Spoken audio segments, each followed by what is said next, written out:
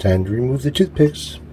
Alright, so I've got a little razor blade here. It's got a angled tip under it. I don't know if I bent that or it was already bent. I think it was already bent. So what I'm going to do is go ahead and kind of trim these things off a little bit.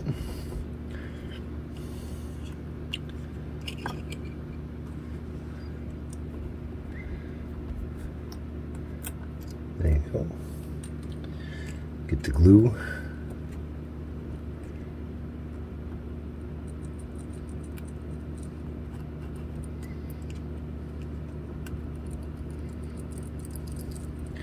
Just trying to sharpen that blade a little bit.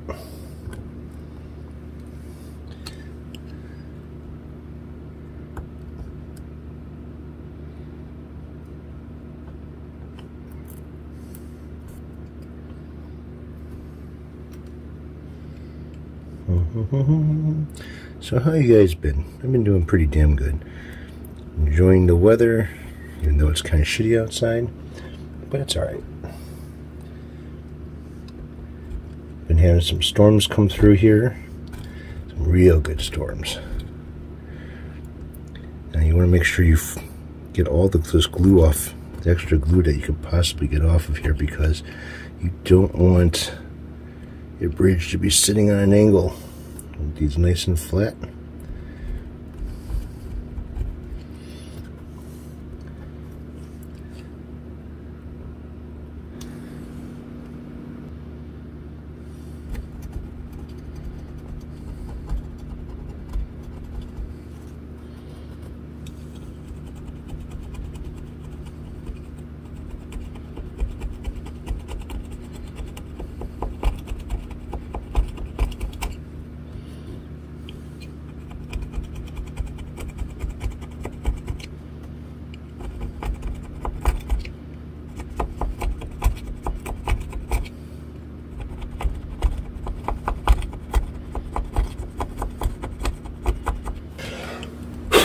Alright, so the wire going to the bridge, I do something with these. I don't like leaving them just flat like that because you don't really know if they're making good connection or not.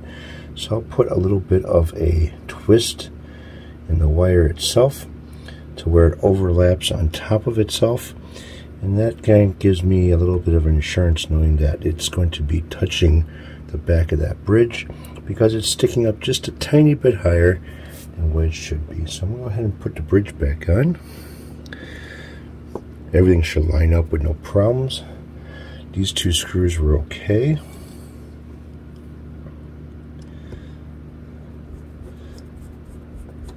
The ones that were in the back were the ones that were pretty fucked up. Let's see here. Alright, so that's not bad. Find center of the screw, where the screw's going to go.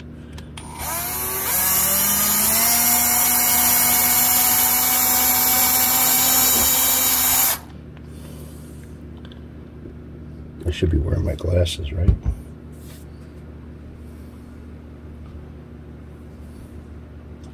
Somebody stole my glasses. There. Oh, that's better. I can see now. So usually I hold the drill bit on a little bit of an angle to the hole, and by the time I straighten this out, I'm center.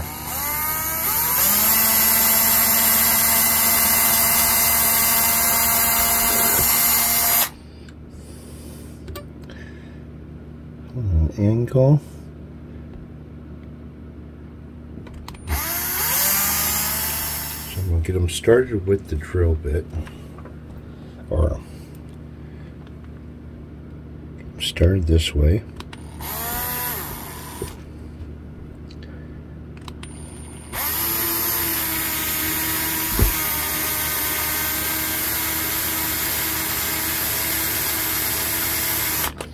And I'll tighten the rest of it by hand.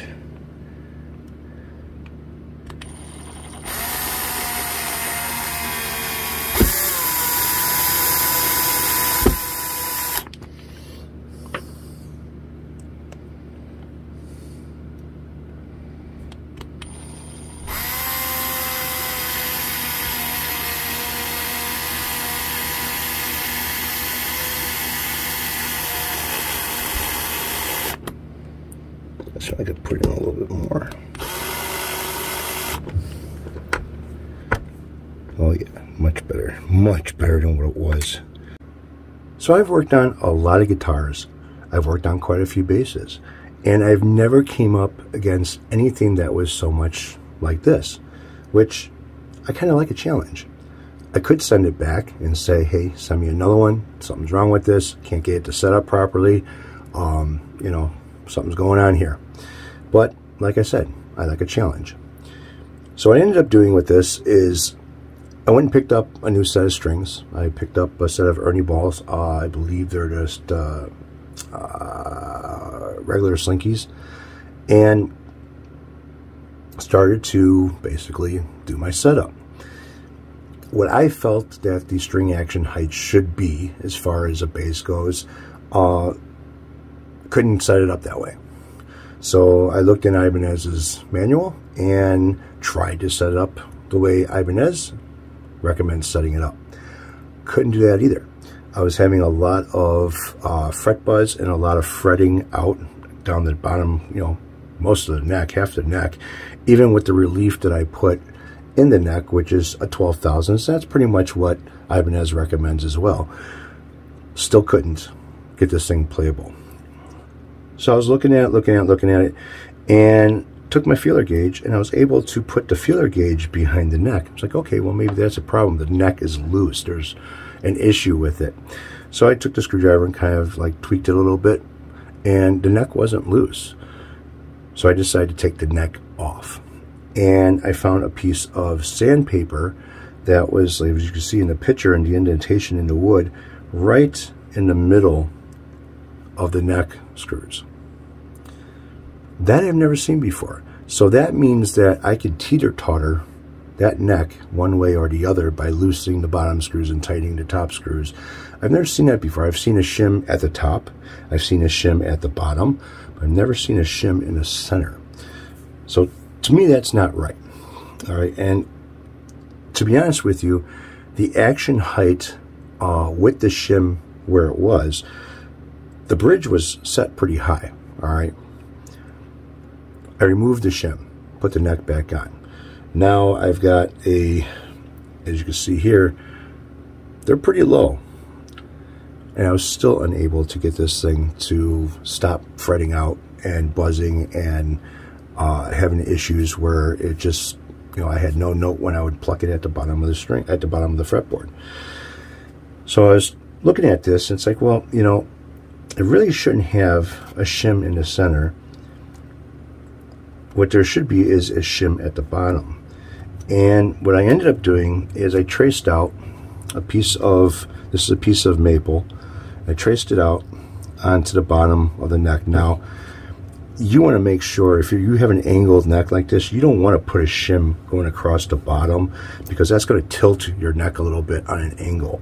You don't want that. So you want to have something that is going to fill in the area and still be straight. Now I can cut this back a little bit, but I'm not going to. So I'm going to redo this. And just put this back together and redo the setup on this and see how this works out with the shim where it should be instead of having a shim in the center. That's just weird. I've never seen that before. On all the guitars that I've taken off the necks, I found a piece of wood. I found, but the shims were located where they were supposed to be. And some guitars that had a shim in them didn't need them. After removing the shim and putting the neck back on, I was able to set the guitar up with no problems.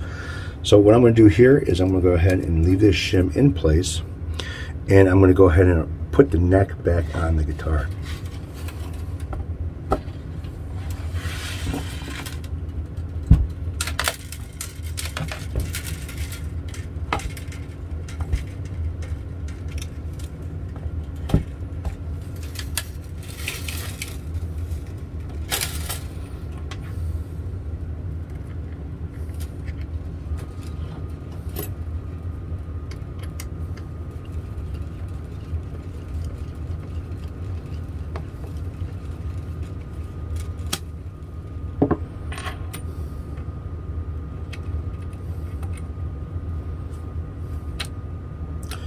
With the shim at the bottom of the neck, what I want to do is I want to start the screws at the bottom, not snugging them up, but getting them to where they're not loose either.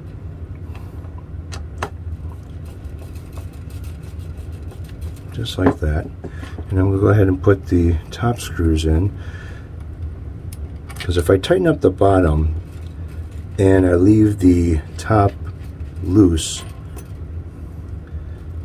it's going to put too much pressure in the pocket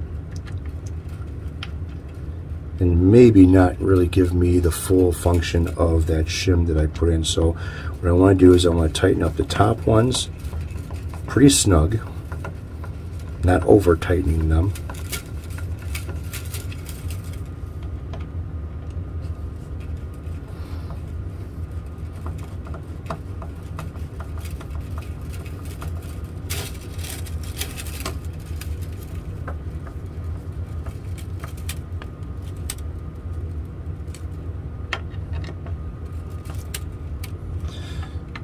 And now I want to tighten up the bottom ones. That way it's not pulling in one direction more than the other, and I get that shim to do its job. Alright, so let's get the strings back on this thing. Let's see, I put a capo on there to hold the strings. These magnets are really strong on these pickups. Go ahead and pull that in and pop it in place. Put some tension on it. Make sure that the string does not pop out of the tuner. Which I gotta say, these tuners are really nice. This bridge is really nice.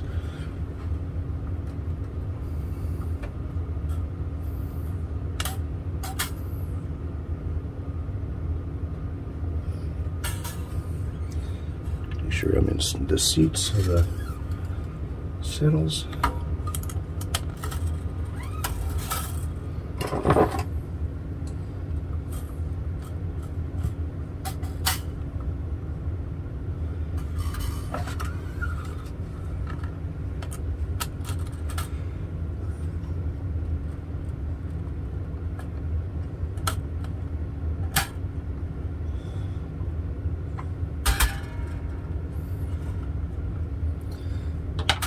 Now, until I get the full tension of the strings on the neck, this thing is going to be sitting on top of the fretboard.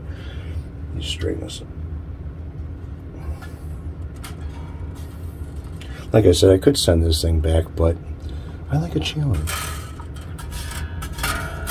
Alright, so let's get this thing tuned up to pitch, and I can go from there. I know the neck is set proper, but I'm going to check that again anyways.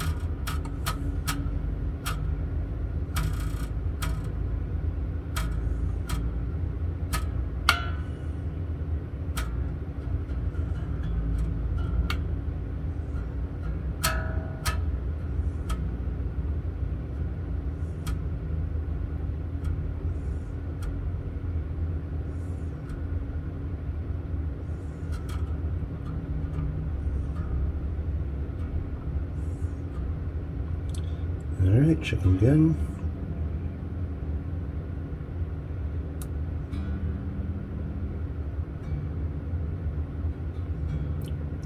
Not that far off.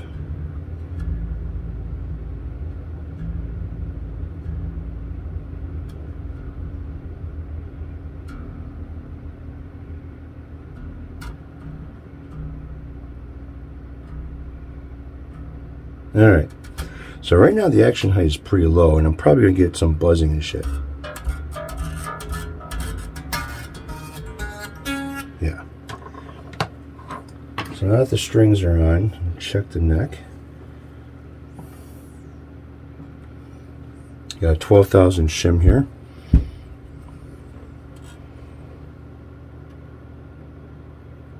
And I'm still good as far as clearing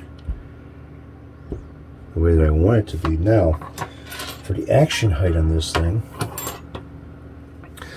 I want to see either a no higher than a 6/64 on this low B string. Alright, that's it. I don't want to be any higher. The next string would be like a 5/64, because that's usually what I set it up for as far as a 4-string bass, is I'll have 5/64 or maybe even 4/64 on that E string. So everybody's seated in its slots the way it's supposed to be. So let me go ahead and get this action height set up over here. And they recommend on the 64ths on the 14th fret. Let's see, 12, 13, 14, yeah. So I'm using my ruler for this because my gauges don't have the setting that I need. Now I know all my saddles are even with each other. They're not twisted at all. So I'm going to go ahead and give them a complete turn on each side until I see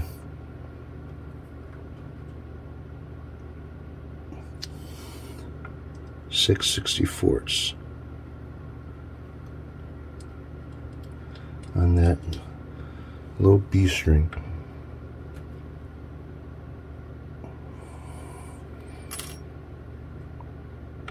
And I'm right there. So I'll go ahead and put that in tune, because I know it's tightened up a little bit. Yeah.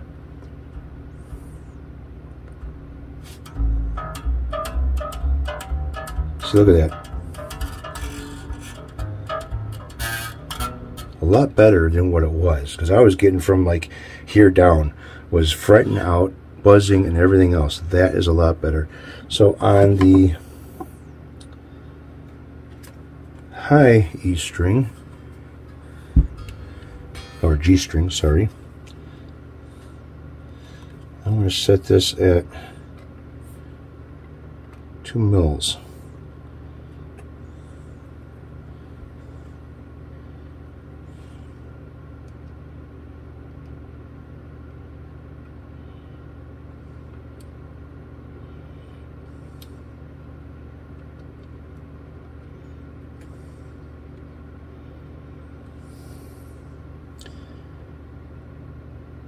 I'm not quite there yet.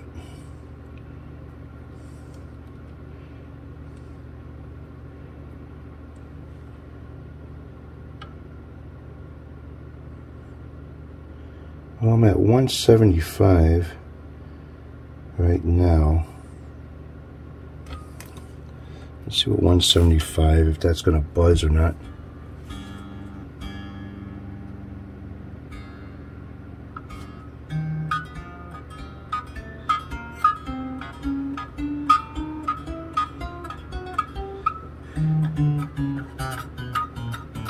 Okay, 175 it is. That's where I'm leaving that. So the radius of this neck is a 12. So what I'm going to do with this now is I'm going to put this at the end. I should be muting that a little bit and muting that. And these guys are still kind of humming away. So I'm going to take this and set this to where I start hearing the string buzzing off of the radius gauge.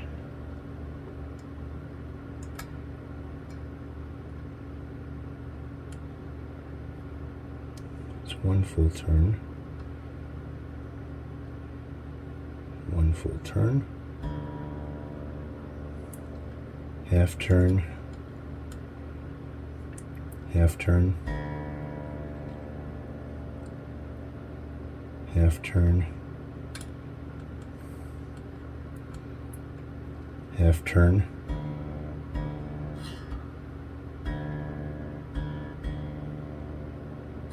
oh, right there, quarter of a turn,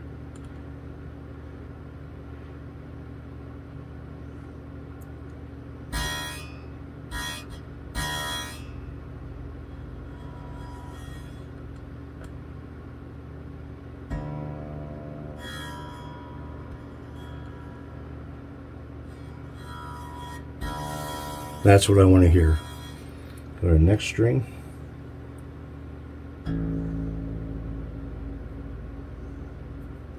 Full turn. Full turn. Full turn. Full turn. Bingo. Next string. Full turn, full turn, full turn, full turn,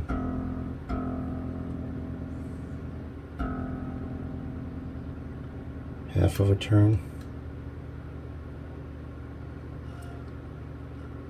half of a turn.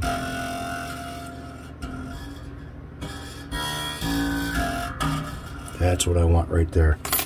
So I want to make sure, looking at the bridge, that these guys are still pretty much straight here, and I can see that this one here is a little bit higher on one side.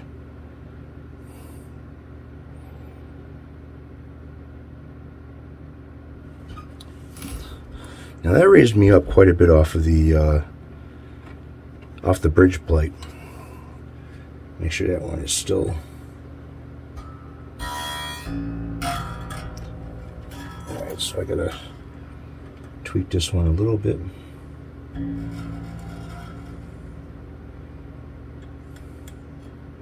There you go. Alright, so I should still see what I want to see here. Give me the.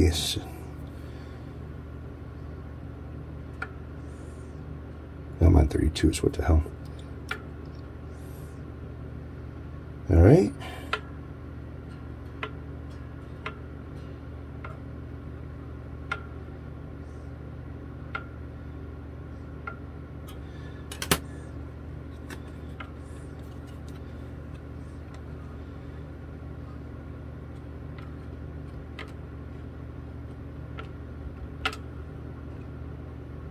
All right.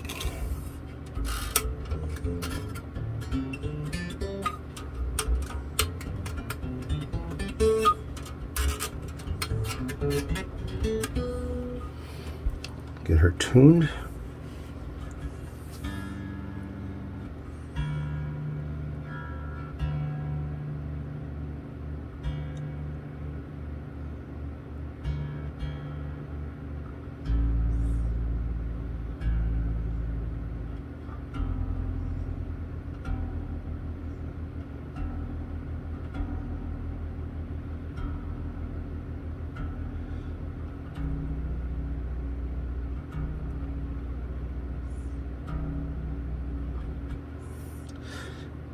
That's a lot better.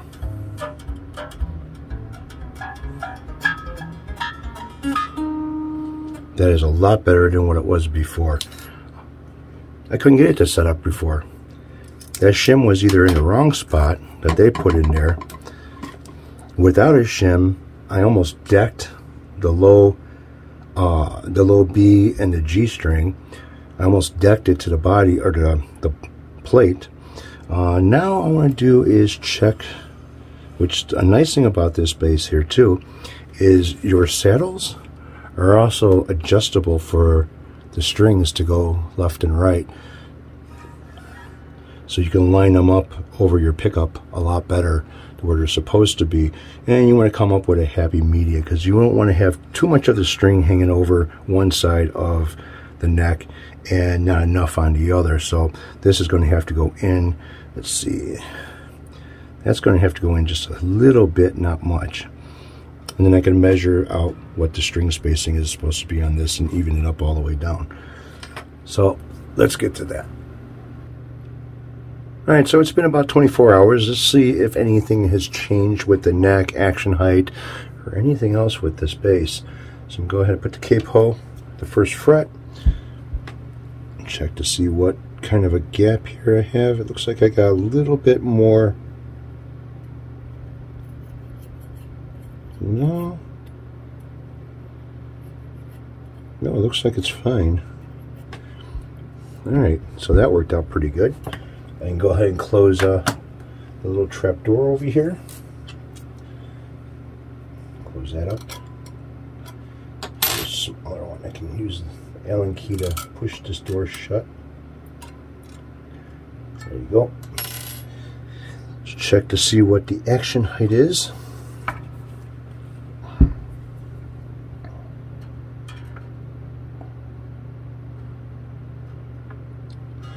I'm good there. And let's see if tuning has changed any. I'm right on. Right on. And it's a little bit off. Tighten it up a little bit more. That could be tightened a little bit more.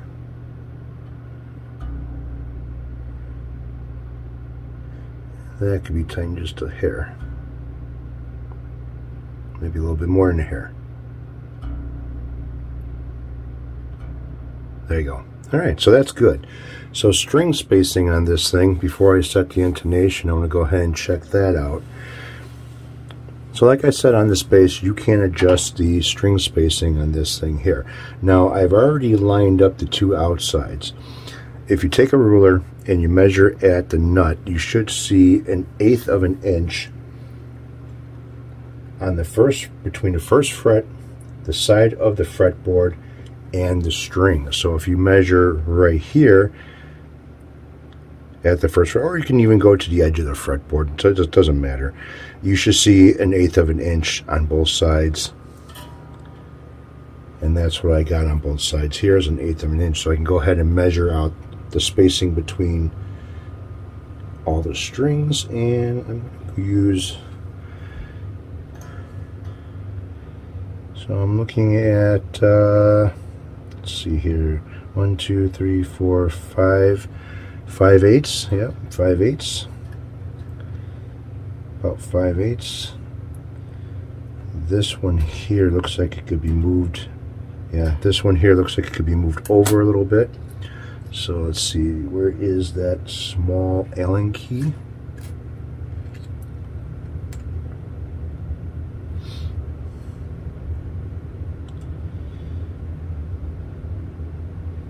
Come on, get in there.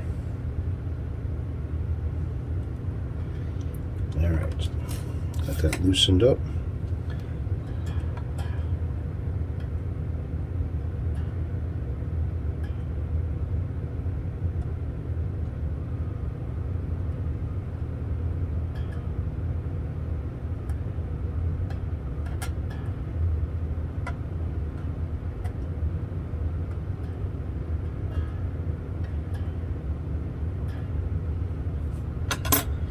Gotta hold that in place when you tighten it up, because it will move on you, especially under string tension.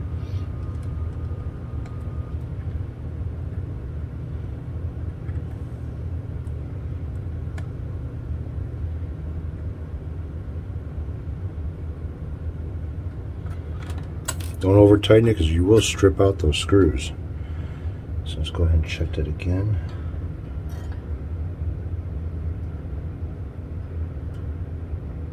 That's good. Now since I kind of stretched that a little bit, should be a little bit off. Yep, I am.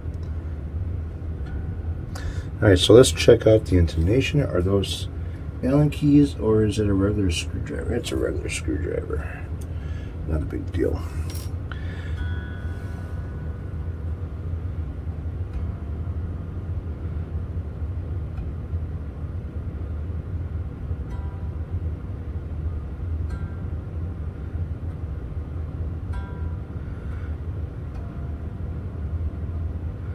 On the harmonic, it's right on. And it's damn near close when fretted, so I'm going to change that just a little bit. So I go forward.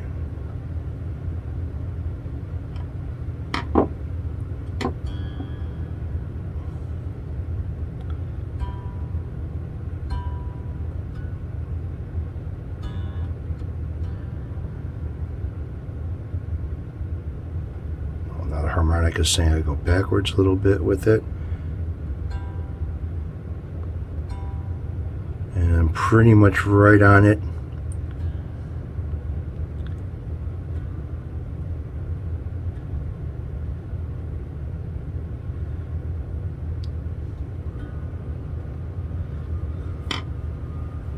Adjust this one a little bit.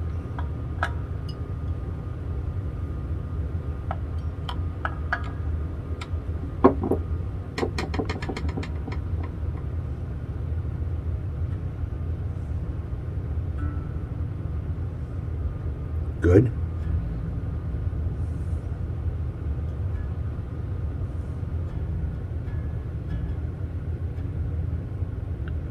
Harmonic's fine. That one is like floating right in the center. I'm not going to bother with it. So I got to adjust a little bit more.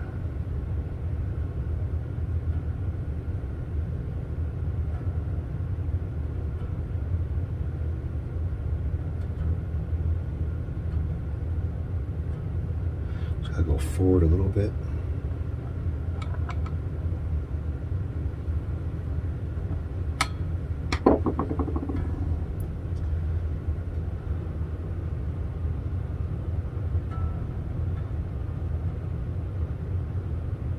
Harmonics right on.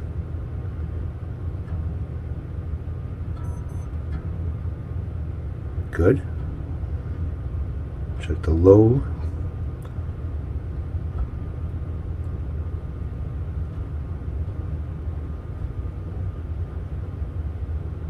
Harmonic's good. Not too bad. So this is pretty much done, exception of the pickup height. So I'm going to get into that right now. Alright, so I got my tools for adjusting or measuring the pickup height, and we are like right on top of them. Shit. Oh, I need the other screwdriver. Can't use a large screwdriver. So I'm just going to go down a little bit.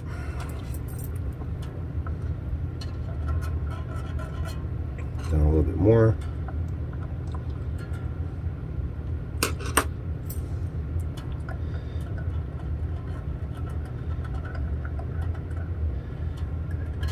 Wow, these are close. Too damn close. Well, after readjusting the action height on this, getting it to where it should be, that's good. Yeah, I gotta go down a little bit more.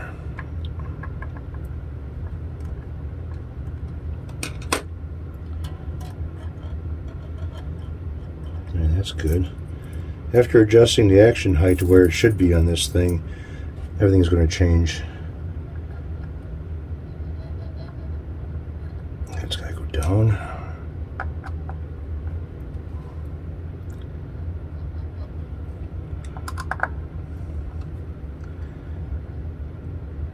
That's good.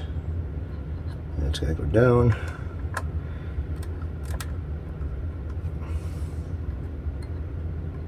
Down a little bit more. Good. Check the other side, because when you adjust one side, it does change the pit angle of the other side. See, now I can raise that back up again. Just a little bit.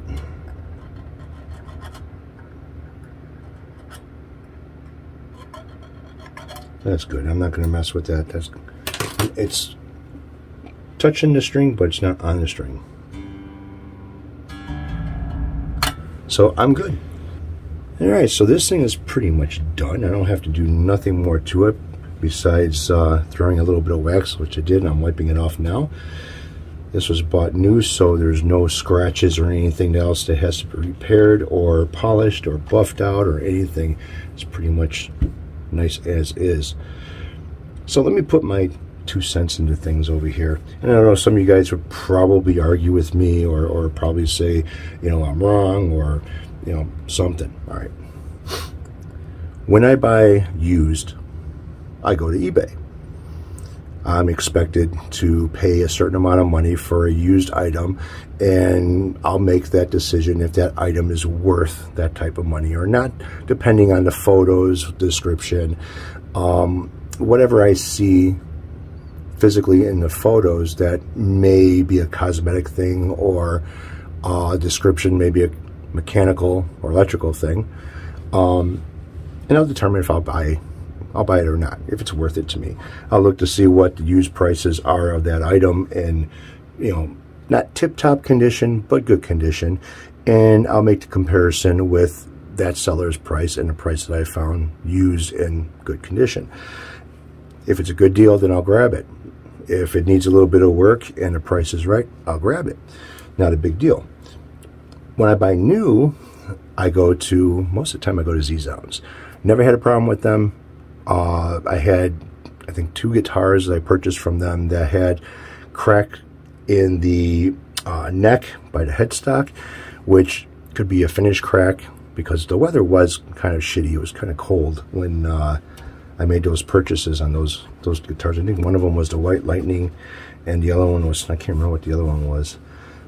But I sent them back. You know, you get a hold of them, take a photo of it, tell them what's going on. They're pretty good about saying, okay, well, you know, we'll send you an email with a new shipping label, you know, box it up, ship it back to us, and, you know, we'll take care of it. Never had an issue with them. As soon as they got the tracking number that the other guitar was going back to them, I got a notification saying that they're shipping one to me. So it's kind of a race of which one gets where first. Now, they didn't have this bass in stock. So what I did is I went through Sweetwater, okay? And I never had a problem with Sweetwater. I've ordered some stuff. I don't think I've ever ordered a guitar from them, but I think I've ordered other stuff from them and never had an issue with it. In this case, being a brand new bass guitar, there really shouldn't be any issues. At least one would think, right? Considering Sweetwater has a whatever point inspection that they do on their instruments. Now, is that for used instruments only? Because if that's the case, then I could see this kind of being, you know, put on a shelf from the factory, sitting in the warehouse for a little bit until somebody orders it from whatever place they're ordering from. But if that's not the case, then this thing here should have went through their whatever point inspection and been corrected. Okay, action height. Way too freaking high on this thing. Way too high. Unplayable high. All right. Me as being, you know, somewhat of, I still consider myself a beginner guitar player. You know, I've been working on them more than I've been playing them, and I'm hopefully that would change. But to get something like this out of the box and have that, it would be a struggle for anybody who's a beginner guitar player that wanted to learn, or even if it was somebody who was a professional guitar player or bass player in this case, and then they go try to set it up themselves. Or if they don't have the knowledge to do so, they're going to have to pay somebody else to set it up for them. And then that person is going to be looking at this like, what the fuck, right? Now, a lot of guitars have been in my hands, out of my hands, back to the people that own them, or sold. Okay, I've never came across anything like this before. This is a first. To see a shim in the center of the neck pocket, you know, that's kind of odd, as far as I consider that being odd. I've never seen that before. Usually it's either at the top if they want to pitch it forward a little bit, or at the bottom if they kind of want to pitch it back a little bit. That makes sense to me. But to put it in the center, all right, if you're trying to raise the neck up out of the pocket, then you should have put a shim in the whole pocket area, not just in the center. Now you're using the screws that hold the neck in place to teeter-totter that neck in position. and you really can't like lock that neck down. You know, wood kind of bends a little bit, it gives a little bit, so you're going to end up having some issues. Maybe tuning issues, you know, would be the biggest problem. Now, this was a joke. All right, this should not have been this way. If Sweetwater does an inspection on their guitars before they get shipped out, this would have been something that would have been fixed from Sweetwater before I received it. Thanks, Sweetwater. But anyways, it's good now, and I can start making some videos with it. We got a couple of songs that require a 5-string bass that I've been looking at, and so I'm going to start practicing a little bit. All right, guys, thanks for watching. Thanks for listening to my 2 cents about you know, purchasing, and yeah, take it easy, have a good one, and I will catch up with everyone later on.